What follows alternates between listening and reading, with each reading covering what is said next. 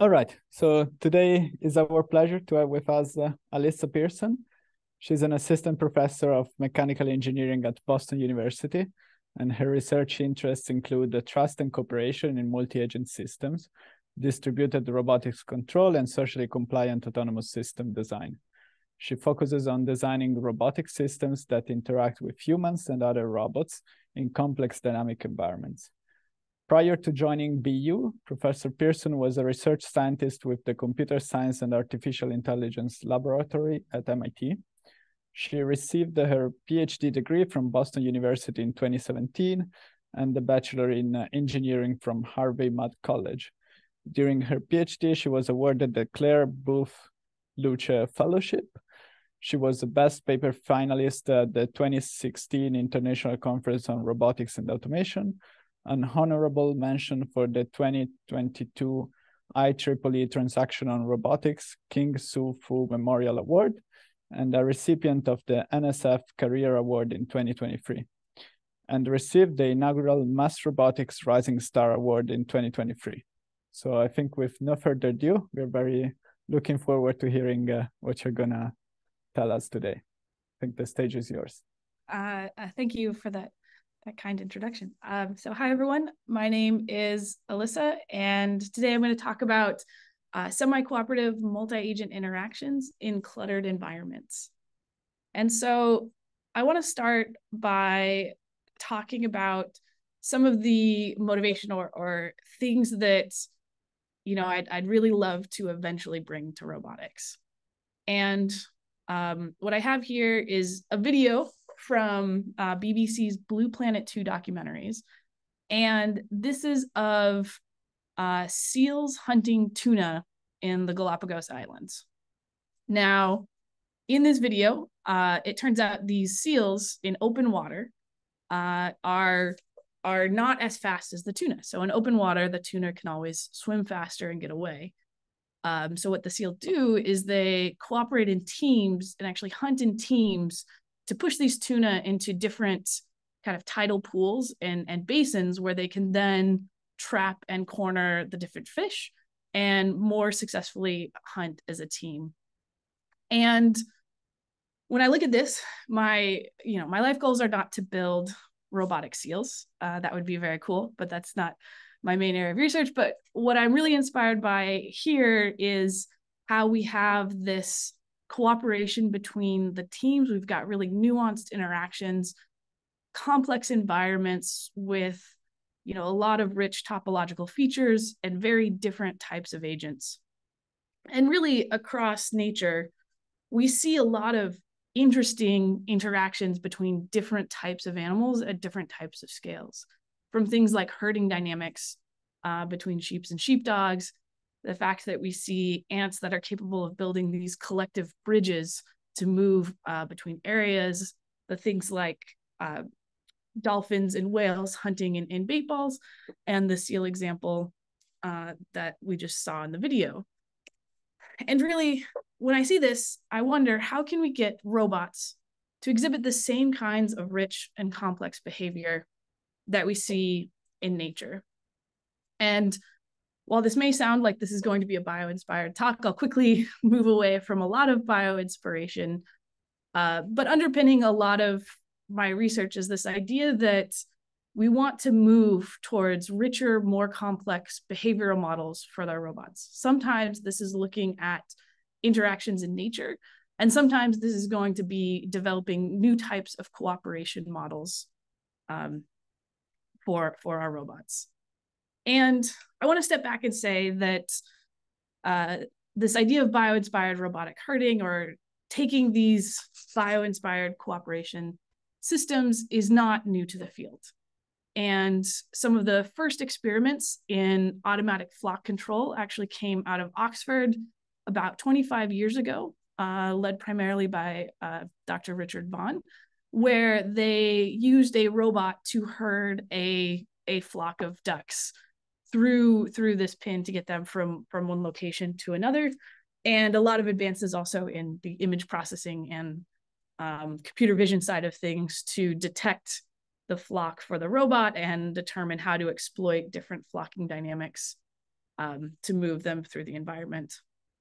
And we can do that by taking these flocking models of our agents and look at the different flocking models that we have for the agents and start to exploit this notion that animals will run away from perceived threats.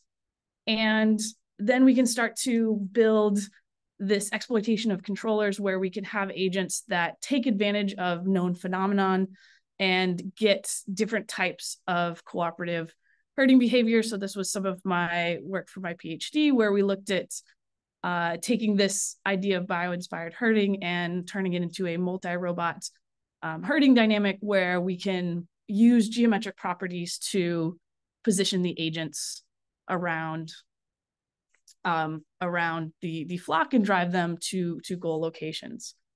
But largely in this system, while it might be non-cooperative, we're still assuming everyone is maybe playing by the rules or taking advantage of one particular phenomenon that we can exploit. And we also see this too sometimes when we study pursuer-evader games, where a lot of times when we look at pursuer-evader games, we can maybe guarantee capture of all evaders, and we can guarantee that our agents, in this case, the pursuers are the black triangles, the evaders are the red circles. We can use geometric properties of the environment to capture all of our evaders, but there's this notion that everyone is playing by the rules and that we set up a lot of rules about our game in order to ensure that we win the game. And what I want to look at going forward is how can we start to relax some of those assumptions on the rules that we need in order for a guarantee of things to succeed. And coming back to the big picture, really our model of behavior is going to drive our ability to enable these rich and complex interactions. So it's going to take more complex models of cooperation, more complex models of inter-agent dynamics in order to build these richer systems. And instead of thinking of our agents and our team as either being all cooperative with equal performance on one end of a spectrum or explicitly malicious agents on another end of the spectrum, we want to think about all those types of interactions and dynamics in between. So how do we design teams with performance variations, with uncertainty, non-cooperative teammates, and human teammates? And so that's those are generally the types of research problems that I'm very interested in. And so today I'm going to talk about a few ways in which we're starting to model behavior between teams to get more complex interactions. And I want to step back and say that one way I like to think about it is I like to think about some approaches to modeling behavior. And generally, I categorize this as 3 approaches to modeling behavior. And this is what I like to define as geometric, interactive, and learned. So geometric policies, these might be things like our reciprocal velocity obstacles, using properties of Voronoi cells, reachability, control barrier functions. They often are very fast to compute, and they bound our interactions to specific regions, either in the environment or the configuration space. We also have interactive models of cooperation, and these take the form of maybe a game theoretic design of our control and behavior. And they do start to exhibit more complex behavior than purely geometric and reactive policies. And so we can predict different types of behaviors through some optimization. And finally, there's of course learned policies of behavior where, given sufficient training data, we can go ahead and find the emergent behavior that's happening without explicitly writing out those policies. And this is a really useful technique for capturing nuances in interactions or finding kind of underlying heuristics or primitives between those policies. And so each of these approaches to modeling behavior has their strengths and weaknesses in the different domains in which you might be looking to search. Geometric policies are really nice. They can be safety nets for your agent. they're often very fast to compute, and they bound your actions to a region. So as long as you know that everyone's playing by these geometric policies, they can often be very fast and very scalable. Interactive approaches do give you more complex behavior at the cost of more computation and more optimization, but you're going to get this game theoretic prediction of behaviors, more complex nuances between the agents that you wouldn't necessarily get with an immediate geometric policy. And finally, as I discussed, those learned policies also give you even more nuances, even more emergent behavior on a specific domain, assuming you have sufficient data. And while I'll say that, within this talk, I'm going to focus primarily on some of our work in geometric and interactive modeling of agent behaviors. And I will say that we won't really discuss learned behaviors. And so today, I'm going to talk about 3 different problems that we're working on within our lab. And these 3 problems, so the first, I'll talk about some work in heterogeneous multi-robot resource delivery. And so we're looking at, again, geometric coverage-based policies where the different robots have different abilities, and we're trying to get them to coordinate as a team for this resource delivery task. I'll next talk about scaling up stochastic dynamic games, where we take an interactive game theoretic model in belief space and look at how agents can plan behavior when they're trying to predict what another agent is thinking, who is also predicting what they're trying to do. And I'll first present some of our work on stochastic dynamic games, and then some newer work in where we're really trying to scale up to more agents, more interactions through this idea of selective negotiations. So how can we maybe make this more computationally efficient or more scalable if our agent doesn't need to negotiate with everyone at all points in time? And then finally, I'll talk about some of our work on social behaviors for autonomous vehicles, or thinking about new types of cooperation models from social psychology and how they can apply to domains such as autonomous driving. So first, I want to talk about heterogeneous multi-robot resource delivery. And as a problem overview, what we have is a general problem where we have this team of robots that needs to deliver resources throughout some region. And the demand for those resources is going to vary over the location. So it's got some spatial variation. And that demand can also evolve over time. So the demand can evolve through injection of new demand. It can evolve through the physical location of the demand changing. And it'll also change based on what supplies have been delivered by the robots. And every robot in our team is going to have a different supply capacity. So it becomes this challenge of how do we assign robots, given their supplies, given what supplies they have, to the specific resources that are needed throughout the environment.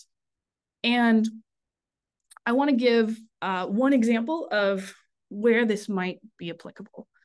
So what types of resources might this be used for? Why might we want robots to work as a team for kind of this large scale resource delivery problem? And this is something that maybe if you're in the US, you might be more familiar with, but it turns out in the US, there's this massive campaign to deliver rabies vaccines to raccoons and other wild animals.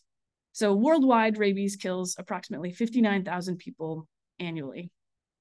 And within the continental US, the most common carriers now are wild animals. So things like foxes, raccoons, skunks, and bats.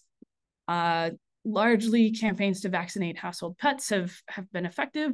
And so now the goal is to stop the spread of rabies through vaccinating wild animals. And why do we want to stop the spread? Well, not only does rabies kill so many people annually, while we have a vaccine for rabies, it's extremely expensive, and there's not good diagnostic tests. So if you get bit by a wild animal, there's no good diagnostic test to say, were you exposed to rabies, unless you also can test the animal itself. In which case, those vaccines can be cost prohibitive. Sometimes they're limited in availability. Getting the vaccine is guaranteed that you won't succumb to rabies. But if you don't get the vaccine, either because you don't realize you had contact, we don't have a cure for rabies. So if it progresses to rabies, that's bad news. And so there's this large campaign by the US Department of Agriculture that every year deploys 9 million vaccine bait traps across the eastern US seaboard in order to help mitigate the spread among wild animals. And it's estimated that if we can vaccinate 30% of our wild animal population, that's going to stop the spread locally. And if we can get up to 60%, we can eliminate rabies from the area. And these bait traps are small. They're, they fit in the size of your hand. So here's one of these baits in a glove next to a quarter. So they're very small. And so it is something that potentially we could have robots deliver. Robots are not currently delivering this. And in fact, right now, they're being delivered by low-flying planes in rural areas and helicopters over suburban neighborhoods. So right now, this campaign for vaccine delivery is kind of expensive in the machinery that we're using. And so as one instantiation of our resource delivery, could we distribute this among a bunch of robots who can carry this tiny vaccine payload and then deliver these vaccines? So, and perhaps this is a cutesy example, but again, we have these robots and they might be carrying different vaccine types. So bats need a different vaccine than raccoons and skunks. And each one may have some different capacity. And as they go through the environment, we want to account for the fact that the supply of their resources, in this case, the vaccines, is going to dwindle.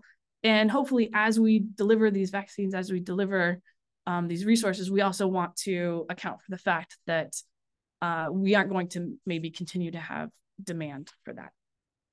And so we're going to take the approach of a heterogeneous coverage control for this. So we're going to utilize properties of the Voronoi tessellation to provide Voronoi-based coverage to our different demand peaks. And each agent is then going to minimize some locational cost. So this looks very similar to some of the move to centroid policies that we might have seen in common Voronoi-based coverage control. And in particular, some recent work that we just presented at IROS shows that when we have a moving and dynamic demand, that our approach is input to state stable with the evolving demand in the environment, which means that our robots can keep up and deliver supplies to this demand that moves and grows and evolves throughout the environment.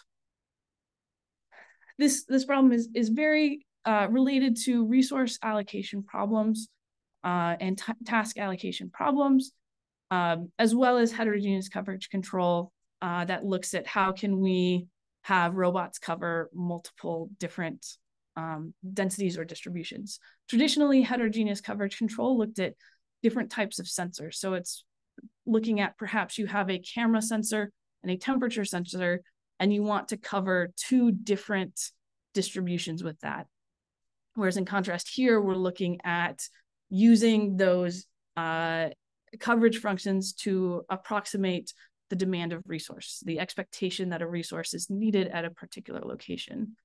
And we're also going to draw inspiration from dynamic task allocation, as well as some routing and scheduling. But instead of trying to think of each particular task and trying to do some optimization over time of all agents to all locations, we're treating that demand instead as a density function where there's maybe some uncertainty about where all that demand might be and how we can cover that over time. And so what we do is for every robot, we consider that the robot might have different types of supplies. And in this case, we're illustrating an example where there are two different types of supplies that the robot might have. And we're displaying in this number here, the number of resources of a particular type that each robot carries. And then we're going to create demand locations. We're going to represent our demand as Gaussian distributions with some peak at some known center. And each demand location might have a demand of one or more resources. So this peak location up here has only a demand of this first type of resource. This one only has the demand of the second type of resource, and the middle one has a demand of both resources. And this is something that we can learn and approximate over time. And so we then partition the space by assigning partitions to each demand peak. So for those 3 demand peaks here, we generate 3 distinct Voronoi tessellations of the environment. And robots participate in a Voronoi partition if they have the resource that corresponds to that demand peak. So in this example, in this green peak here, we're only considering robots that have the second resource type. So you can see not every robot participates in the second Voronoi partition because not every robot has the second resource type. And what we'll also note is that robots can participate in multiple Voronoi partitions. And so then we have this challenge that we have all of these robots participating in different partitions and now trying to do coverage and move to some locationally optimal point across these multiple partitions. And what does this look like? So what this looks like is we have robots and they might be participating in multiple demands. And even though they might have, multiple, if you're familiar with the Voronoi-based move to centroid, they might be pulled towards maybe multiple centroids. But it turns out we can still write the locational cost as the summation of those different locations and solve for the policy that minimizes that locational cost.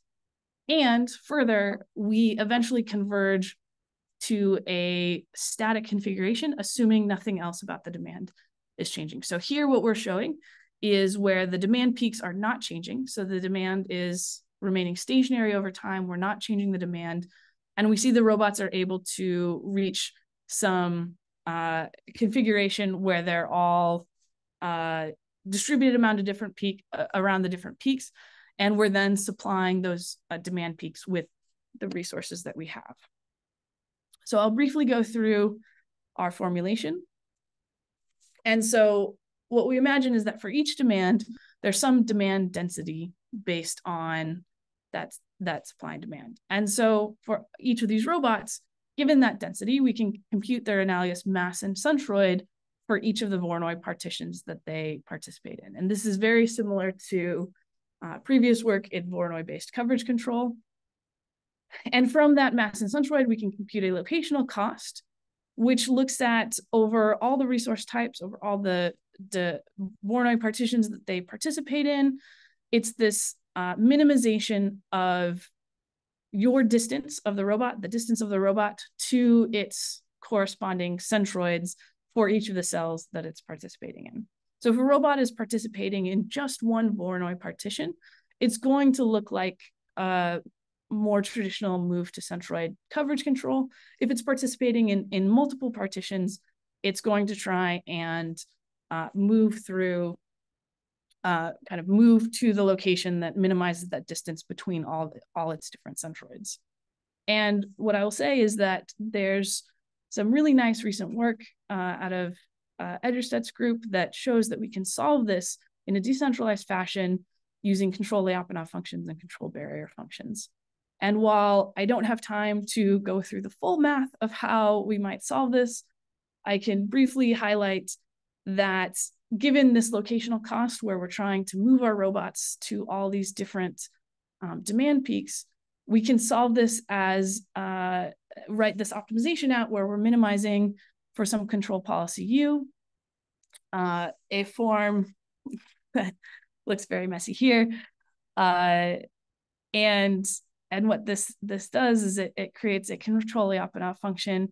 I want to refer folks to a really nice paper out of ACC 2019 by Gennaro Notamista and Magnus Egerstedt, on constraint-driven coordinated control of multi-robot systems, where they derive how to set up the CLF-CBF approach. And this is what we're using to solve for our policies for the robots to move and minimize this locational cost. What is also nice about this approach is that given robots are participating in multiple Voronoi partitions, that means that sometimes robots are going to have overlapping cells with other robots, meaning that we can also encode certain collision avoidance constraints. We can also encode some of the other safety features of the robots within this formulation. And so I'll briefly mention what our supply and demand dynamics are before going into some simulations. And so what we're assuming when we say that our demand can move, we're saying that the peaks of our demand functions can move over time. So if we have a peak centered at some location mu sub j, that can physically move over time. We can also inject new demand into the system. So that means that the mass of that peak or the quantities at that peak can grow over time. And as we deliver supplies, then there should also be some depletion of the demand over time. And what's important to note here is that while we can make assumptions on the form of the injection, it's really just our supply function that we're designing within this problem. And our experiments show that under certain conditions for the injection of new demand, as well as our supply function, that allows us to guarantee this input to state stability. And so what we propose is a model of depletion that depends on your location or proximity to these different demand peaks. And what that looks like is as robots get closer to a location of demand, then their rate of delivery of those resources is going to increase. And now in this, what we're assuming is, we're using these Voronoi cells as an approximation of the expectation of the events occurring over time. And what we're saying is that a robot can cover those event occurrences that come up in their Voronoi cell as they're happening. And so this is really just approximating the service rate of those events from a robot through here. And we show that, given a bounded injection of demand, that this is input to state stable. And further, this can handle coverage of certain demands better than other types of maybe persistent monitoring or lawnmower patterns of robots that might just be doing some sort of static patrol. And so on the left, we have our approach where we have these two demand peaks that are moving over time. The demand is growing. And our robots are adapting, and you can see the Voronoi tessellation. We're just plotting one of the two Voronoi tessellations here is evolving with the peaks as they move through the demand. Whereas on the right, we compare it to a baseline where we have the robots following some lawnmower trajectory. And in the color scheme that we see that our robots are able to maintain kind of a consistent and serve the level of demand. But as the peaks are moving over here, we see that the robots are not able to keep up with this growing and evolving demand, as illustrated by the more green and yellow colors that appear through the video. And over randomized simulations, what we see is that if the demand is moving but not injected, that our coverage policy quickly meets the demand on the system and services all the demand with the supply on the robots, whereas some of these other types of this lawnmower pattern is going to be a lot slower. It does eventually serve all the demand, but it's much slower to meet the demand. And finally, once we start adding injected demand into the system, at this point in time, we start injecting demand. So the demand is going to also grow over time in addition to the depletion from our supply delivery. And we see an initial recovery period from our robots adjusting to this new demand and then eventually settling down where they're keeping up with the new demand as it's added over time, whereas something like a lawnmower pattern is unable to keep up the demand and the demand continues to grow.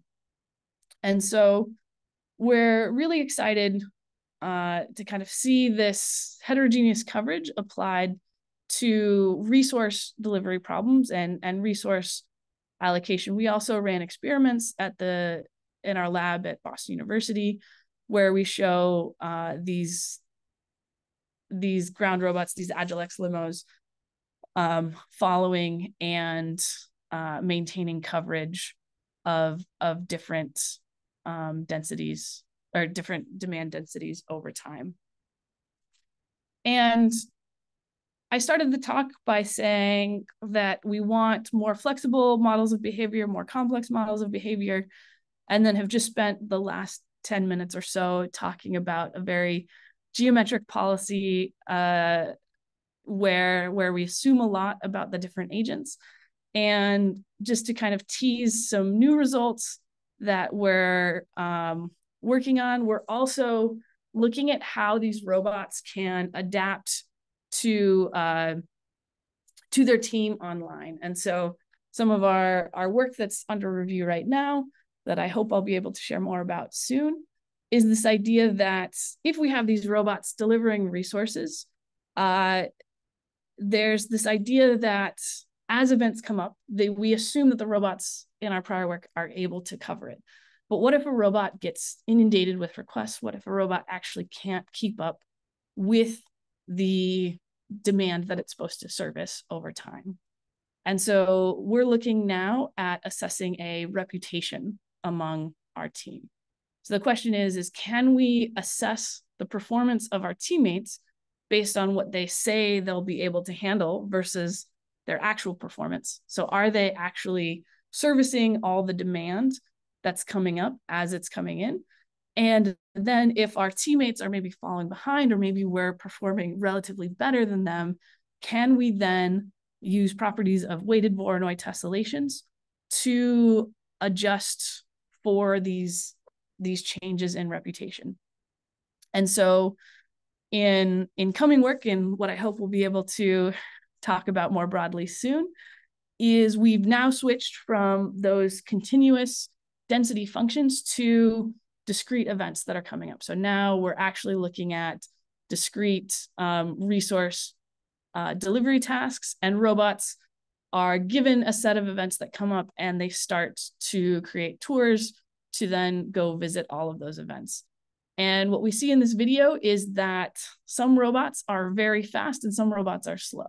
So we've designed a team of robots where some are just going to be a little bit worse than others. And over time, the teammates will compare their performance, compare how they're doing, how they're meeting their demand versus the other teammates, and start to adjust their cells over time, start to make modifications, both in modifications to the estimate of where these events are occurring. So it could be that we had a bad estimate of our density functions and we need to update that. And it could be a modification of our Voronoi tessellation to start to account for these variations within the team. So we're hoping to share more details about this soon. But this is kind of teasing some of the directions where we're moving, where even within these very geometric policies, even where we are assuming all the robots are playing by some base rules, that we still want to look at variations in behavior and nuances within the team and how we might be able to adapt to differences or variations within the team. But that's kind of where we'll stop on geometric policies. And one downside of these geometric policies is they do assume a lot about the cooperation of the team. They assume a lot about knowing where everything is. And in the next part of a talk, I'd like to think about this notion that maybe we don't explicitly communicate with the other robots in our team. And instead, what if we can only estimate or predict what they might do? And so the question is how do we reason about the beliefs of other agents? So if some agent has some representation, some belief about the world and what another agent is, how do we also reason about the fact that that agent has its own beliefs about the world and us.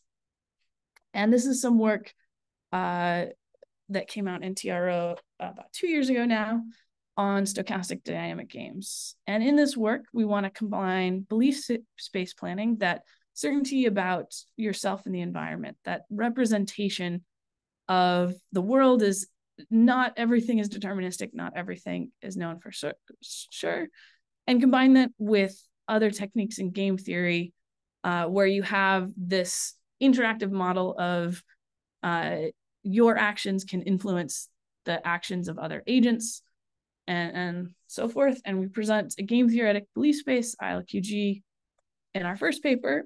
And what we were excited to find was that by combining this notion of uncertainty and this notion that we can do information gathering to reduce our uncertainty or take actions to increase uncertainty, we get new types of behaviors like hiding, revealing, and seeking information that will also influence the other agents' actions.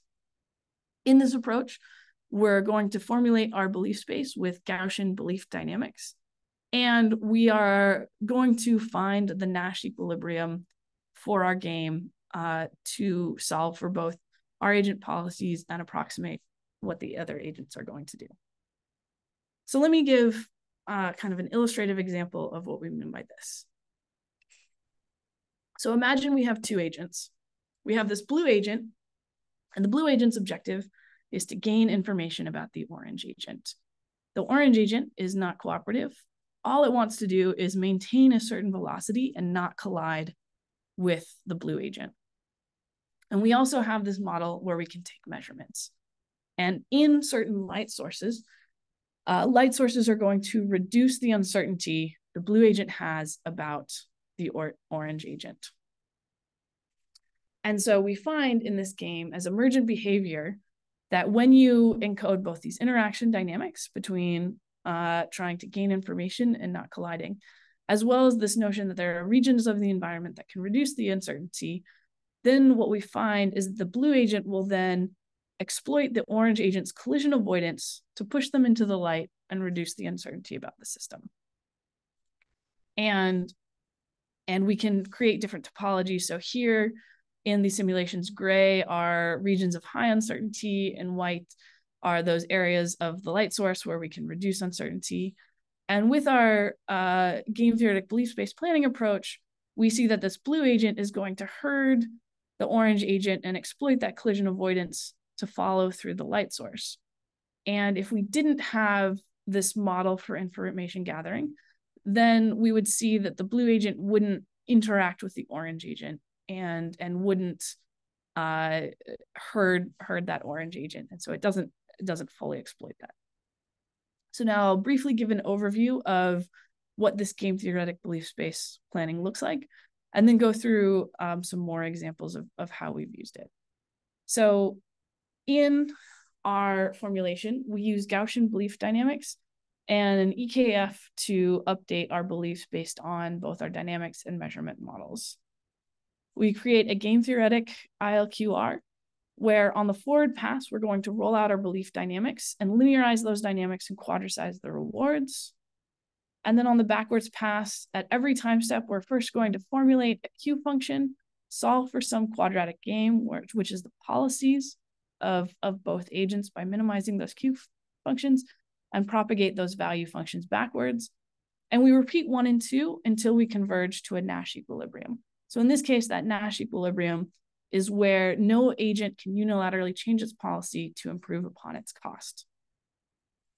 What is really exciting about this formulation is that these policies then are linear in the feedback policies and predictions with a linear complexity in the time horizon, which allows us to perform these updates in these games at approximately 50 hertz.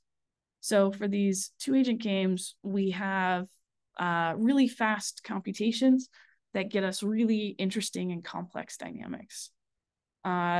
This also works in cooperative games. And so in this cooperative game, in this example, we have this guide dog who is tethered to a blind person. And we're using these analogies to say that the blind person can only observe accelerations and doesn't directly update their uncertainty, but the guide dog is going to be the agent that reduces the uncertainty of both itself and the person that it's guiding. The guide dog is tethered to the blind person and needs to guide the person to some goal location, but once they arrive at that goal location, they need to arrive with some minimized uncertainty. And so, as well as avoiding sudden accelerations. And so what we see is that under this information gathering game theoretic approach, the guide dog is going to choose a path that goes through the different light sources and gets that blue agent to the goal with a reduction in their uncertainty. And without belief space planning, what we see is the guide dog would just go straight to the goal location, but not really reduce that uncertainty. So if you're not considering how the beliefs evolve over time, it would simply move to the goal location and not have this reduction in uncertainty, which means that that agent might not actually be able to identify that they've reached the goal location. And while these look like maybe toy examples or simple illustrations, what I will say is that we can also show that this scales up to much more complex games.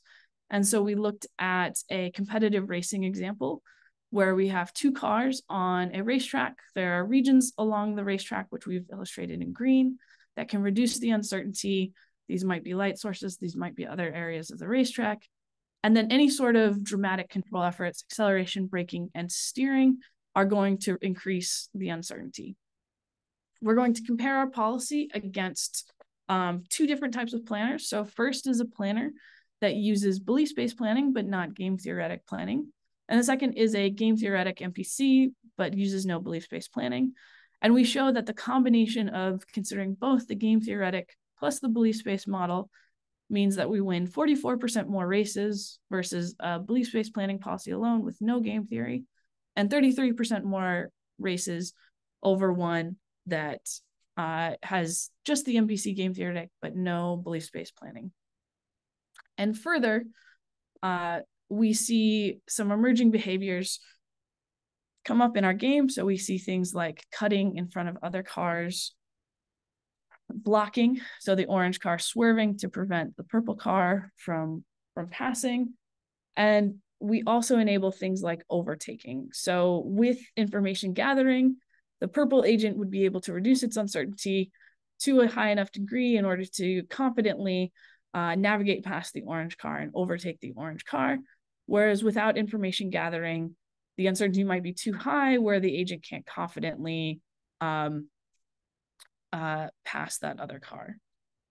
And so we're really excited by this formulation because this is now starting to create really complex and rich interactive models. We can exploit that game theoretic planning where we have these interactions between agents where they're influencing each other's behaviors, while also taking into account this notion of how uncertainty can change and how we can gather information within the environment.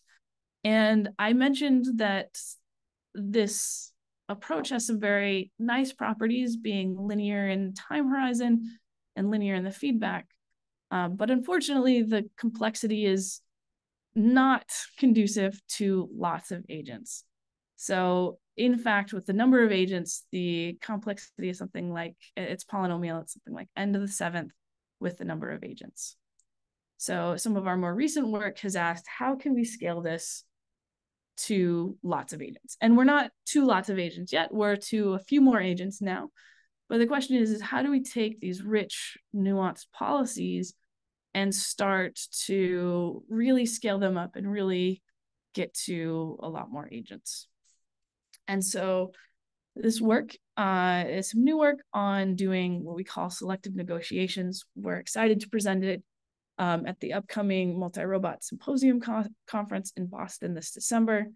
And the idea is that in these dynamic games, it may be that you don't need to negotiate with all agents at all point in times. And in fact, some agents might not care what you're doing. And if you have these asocial agents, then it's better to just treat them like dynamic obstacles and not negotiate with them. And if you can choose who you negotiate with over time, then by choosing these selective negotiations, you can actually kind of scale to more agents without increasing the complexity of your planning. And so under this approach, we're going to create this new type of agent. We're going to call them an asocial agent. And the asocial agents are those that don't participate in game theoretic planning. And so for our ego agent, when it's calculating its control policies, when it's going through this optimization, they're going to ignore negotiations with the asocial agents to reduce their planning burden. Now, they're not going to pretend they don't exist in the environment. They're going to treat them more like dynamic obstacles. They're going to say the asocial agent is locked into some control policy that they cannot influence. Therefore, there's no reason to iterate over some optimization to a Nash equilibrium. And I'll also point out that asocial agents are not intrinsic to the type of agent. And in fact, we can toggle whether an agent is asocial or not over time based on proximity and objective. So we present a few possibilities of how we might change that. So trivially, we can now encode dynamic obstacles as asocial agents. So in this case, we have kind of a simple obstacle avoidance game where the green agent and the red agent need to get to their goal locations, but to do so, they first need to pass through a light source and reduce their uncertainty. And we have these black circles that are obstacles within the environment. And so instead of computing some complex negotiation with those obstacles, which are just moving on rails, are not going to change their behavior based on the agents, we're going to treat them as asocial agents, and then we don't need to do a full iterative planning over those. And now I mentioned that under the full stochastic dynamic games approach, it was something like a runtime of n to the 7th with the number of agents. And with this, now what we're doing is we are reducing the complexity slightly. So now that complexity is going to be n to the 6th, which doesn't sound like a lot, but it's n to the 6th of social agents participating in the interaction. And so it turns out it's also reducing the total n that we're considering, as well as reducing an order off that polynomial. And I will say that some work under review that I won't be sharing today is we're further looking how to get that down to n to the 4th through some clever techniques of modifying our belief propagation. So we're starting to reduce the complexity in computation, which is going to give us an ability to start to scale up to a lot of agents. And we show this in a couple position swapping games. And the question is if you start to change these negotiations, change who you're interacting with, is this going to change your performance? And so in this game, we have these agents that need to move along this tight corridor and get to their different goal locations. And our ego agent in red needs to swap positions with the green and the blue agent, and it never interacts with the yellow agent. Sorry. So we see down here, we're plotting the distance over time to each of these agents, as well as their trajectories. And now what we propose is you can start to do these selective negotiations by simply choosing the nearest neighbors. And so here what we're plotting is in black, we're showing that this agent is sort of toggled off. We're not negotiating with that agent. And so at first we're going to negotiate with our two agents. It's going to change over time which agents we negotiate with. And doing this speeds up the planning approximately 10% per iteration. So this is a pretty nice speed up simply by removing one agent. And we can go a step further and we can say that maybe we'll just negotiate with our nearest neighbor in this game. And then we get a speed up per iteration in the game of up to 20% or more. And we see that the trajectories really aren't changing over time. That trajectory of that ego agent, that red agent, is really not changing over time. And And comparing the full planning case with the nearest neighbor case, there's very minimal change to the performance, and yet we're seeing a pretty significant change in the computation that's needed in the runtime. And so we're excited to see this as kind of those first steps towards scaling up our dynamic games through these selective negotiations. And we're excited to continue exploring this and see where this goes in future research. Before I jump into my final section, I just want to ask, how are we doing on time? How much time?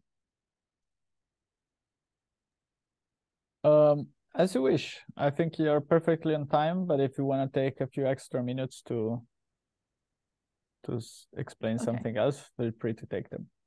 Okay, so I'll then quickly talk about kind of the final topic, which is social behaviors for autonomous vehicles.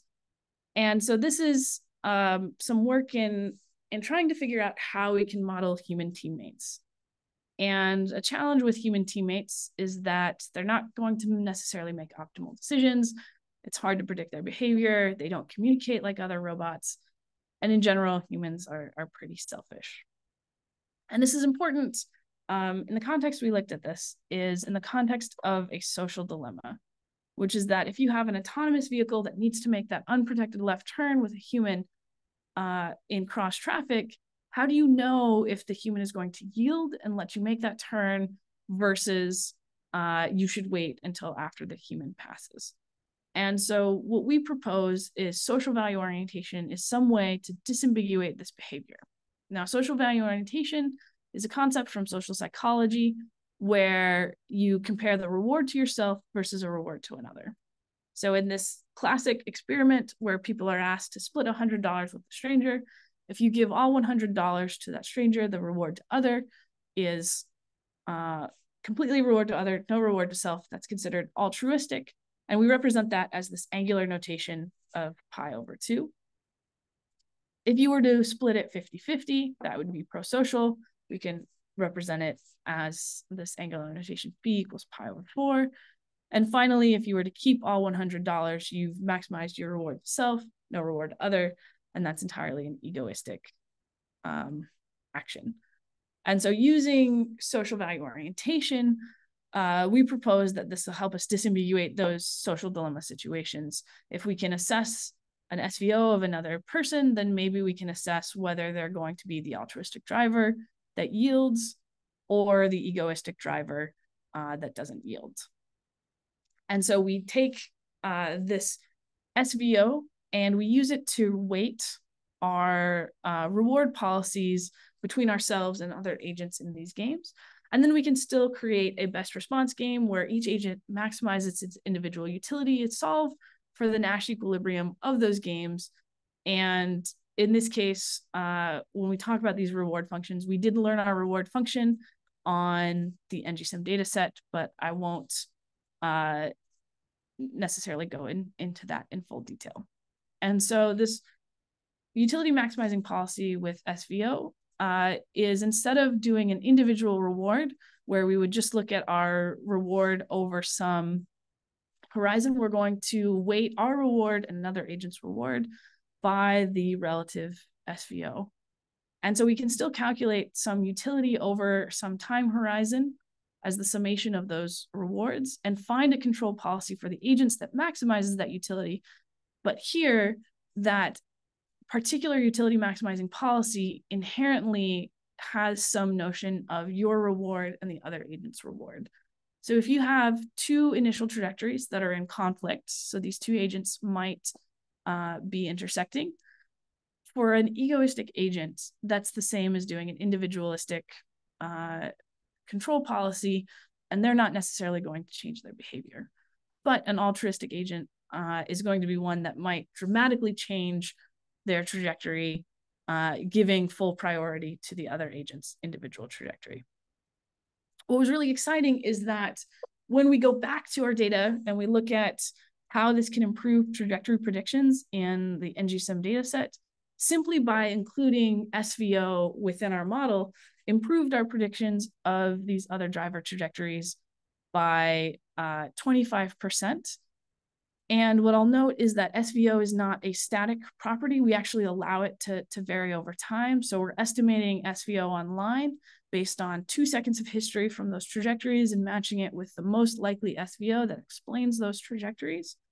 And we see that in this case, when this purple car needs to merge as the lane is ending, it's going to become more competitive. And conversely, this green car, which sort of eases up to create a gap to let the purple car in, is exhibiting more pro-social towards altruistic behavior. And then as soon as that purple car is merged, it kind of speeds up and closes the gap and prevents any further cars. And so it's a nice sanity check to show that in merging versus non-merging situations, we do see that merging vehicles are more competitive than non-merging vehicles, which is something we expect. If you've got to make a merge, you've got to sort of act a little bit more aggressively before the lane ends. And we can then take this to simulations with autonomous vehicles, where if we have some autonomous vehicle and all the other cars are egoistic, the autonomous vehicle needs to wait for all those cars to pass before its lanes ends, and then will fall in line behind. But if those drivers are pro-social, it might detect that they're going to actually create a gap, and it's safe to go ahead and merge within the gap. And so instead of this conservative behavior of waiting for everyone to pass, if we can predict that these are pro-social drivers, then we can predict that it's safer to make this maneuver. And while in this illustration with only 4 cars, maybe that doesn't seem like a lot, when we start to think about cars operating in dense traffic, it's these sorts of behaviors that we need for autonomous vehicles to really scale to our everyday urban driving environments. And we can also show in simulation with the unprotected left turn too, if we detect that we have an altruistic driver approaching, then we know it's safe to make that turn across traffic. And we can recognize that cue that they're yielding to let us make that turn. And so I want to thank you all for listening to my talk and letting me run a few minutes over.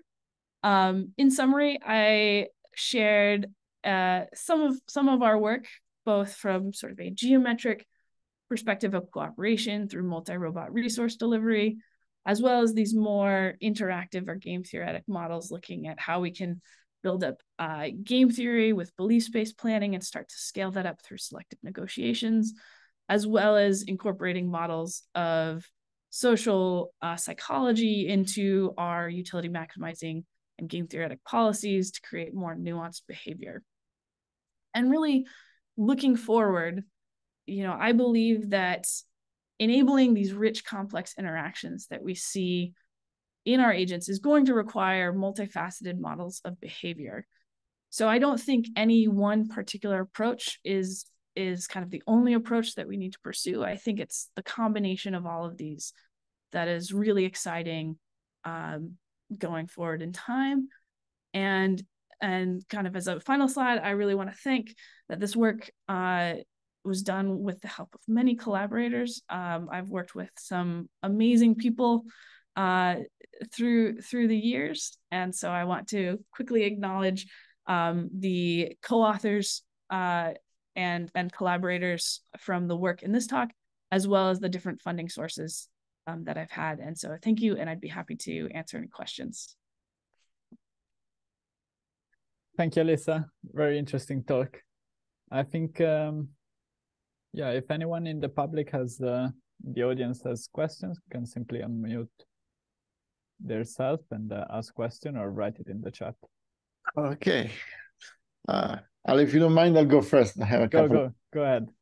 Yeah, thank you, Alyssa. First of all, it's very nice. I mean, it reminds me of a lot of the work that I've been doing over the decades. But a couple of things resonate well with a lot of the things that some of the things that we have been doing recently.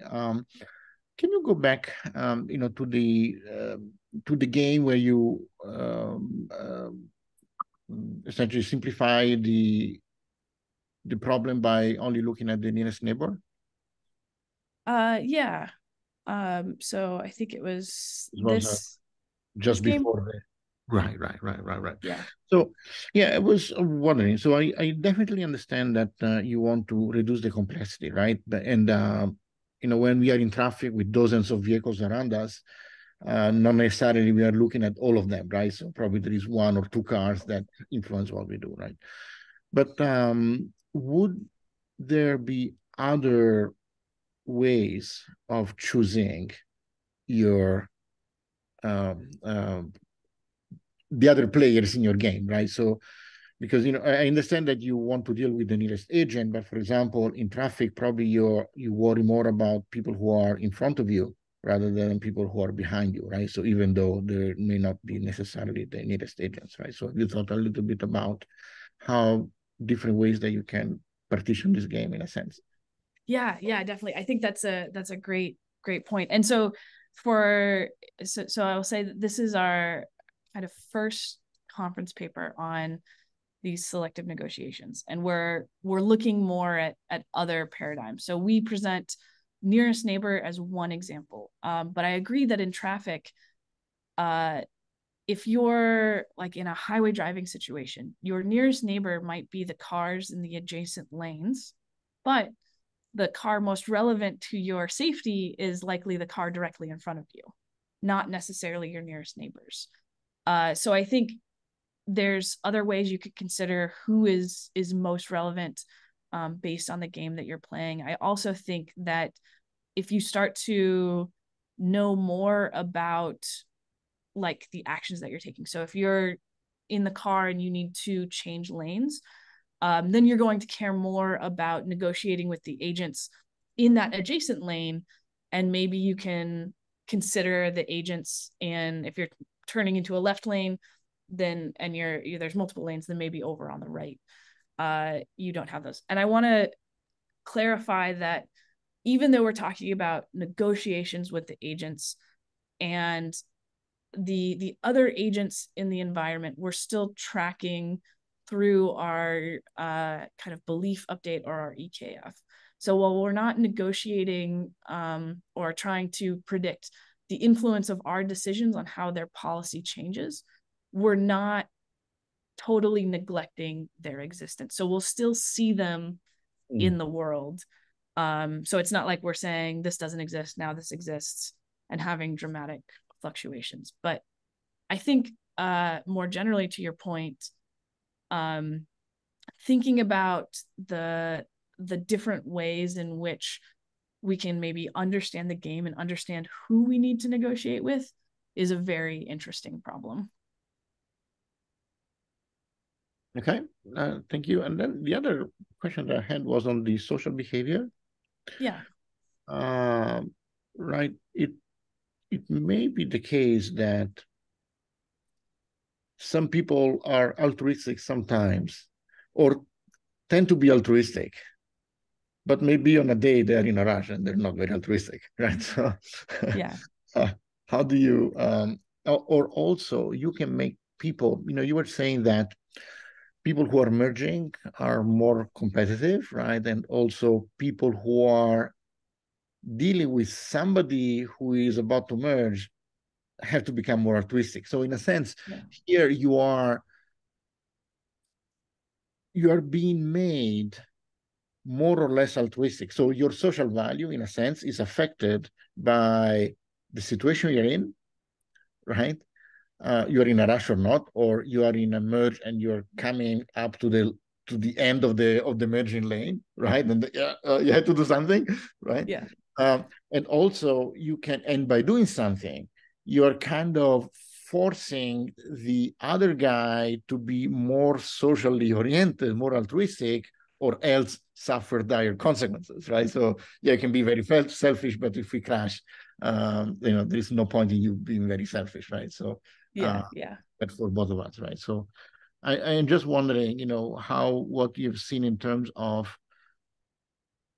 on one hand, like a time variability of the social value orientation, right? Or how you can actually affect somebody else, or, how actually your own social value orientation can be affected by the circumstances and can be artificially affected by somebody else, right?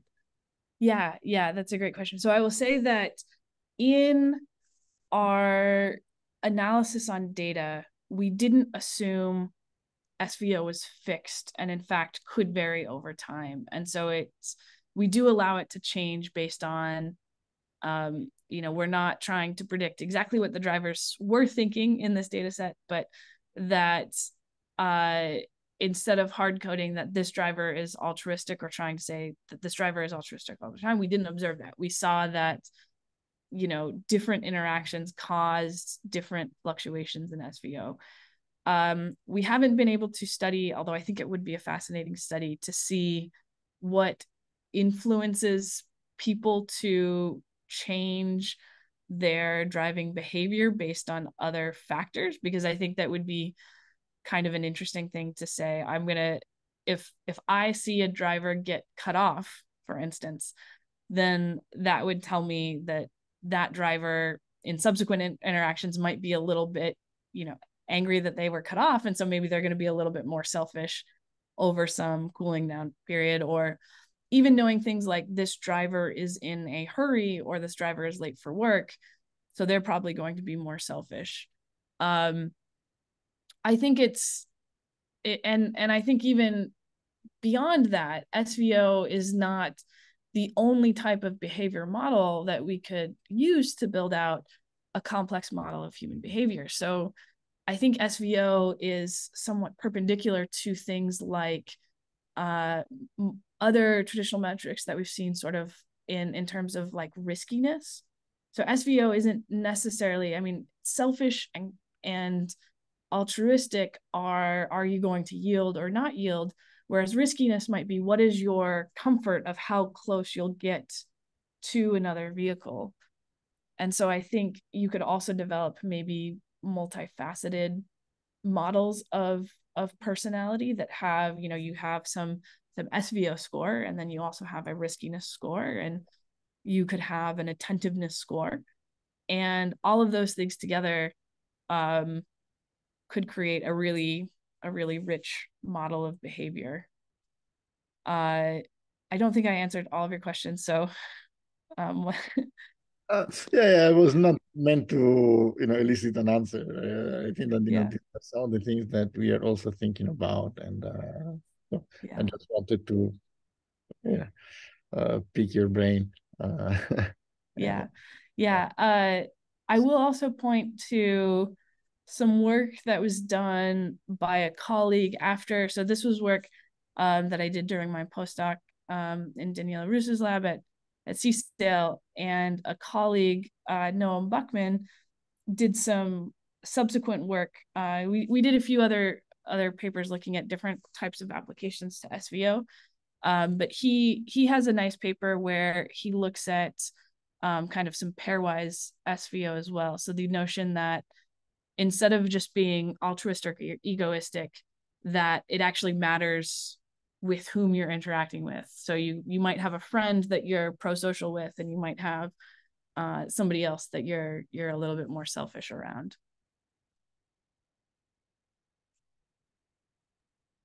Excellent. Thank you. Thank you. I don't want to take all of your time. I don't know if somebody else has other questions. No worries. It looks like there's maybe a question in the chat.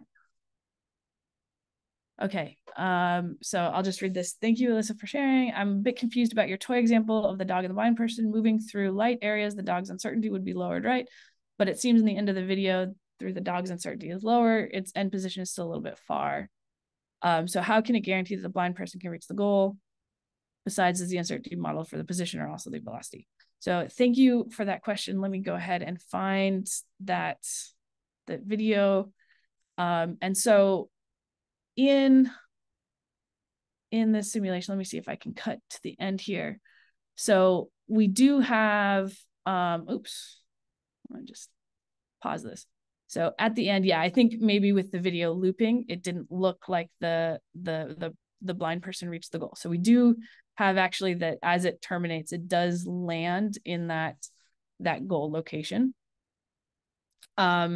And we are modeling uncertainty on both the positional uncertainty, which we illustrate as these circles here, as well as uncertainty in the velocity. So it's uncertainty over the entire state, which includes our velocity.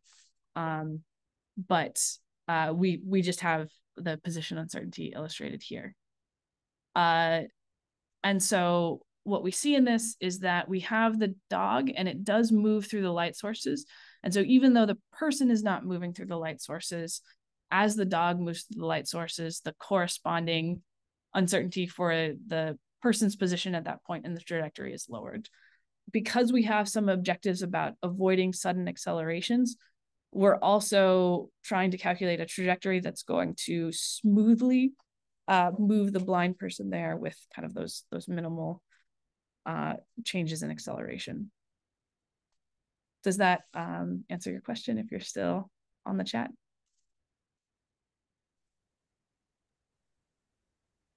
Alyssa, may I ask a follow-up question on this? Yeah. So how does this relate to, let's say, the nested reasoning in beliefs? So usually when you have uncertainty about the position of others and he reason about the uncertainty on yourself and so on, you can have this nested beliefs. Well, here it seems that you just have this kind of joint beliefs on the state of both players. Yeah, so in terms of, so we, in this work, we specifically stop at first order beliefs. So we stop here at the I think that you think as the first order. Although you could formulate second order or even further nested beliefs, I think that you think that I think that you think, and go down. So we are,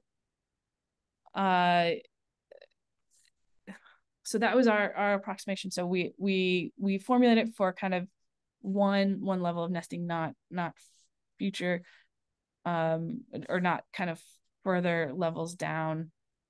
And I think what is different about the approaches that look at nested beliefs versus how we've formulated ours is this idea of iterating to solve for a Nash equilibrium. So doing that negotiation back and forth to find the particular Nash policy versus maybe just trying to predict how those policies changed. So you could certainly consider nested beliefs and take an action and try to predict how that changes. But it doesn't necessarily mean that you iterate until you reach a Nash equilibrium, or you're solving for kind of the dynamic game while you're keeping track of those nested beliefs. Does that answer your question? And do you, yes. And do you still need some kind of, say, common prior assumption for this to converge to a Nash equilibrium, or? Yes. So we also assume that the agents are going to construct symmetric beliefs about one another, meaning that Agent I's belief about the world is symmetric with Agent J's belief about the world. That's something we're interested in exploring in some future work, is essentially how does that break? Meaning that clearly if the beliefs are, and we've broken, kind of played a little bit with, like, they can calculate separate beliefs. So technically it's not truly belief I is equal to belief J.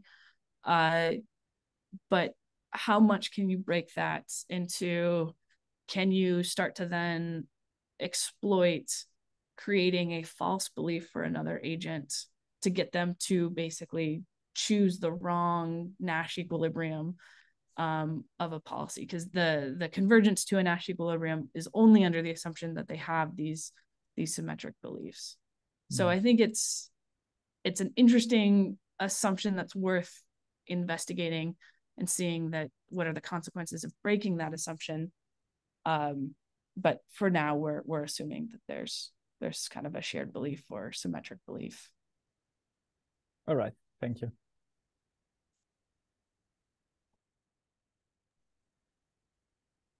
Last call, if someone has another question.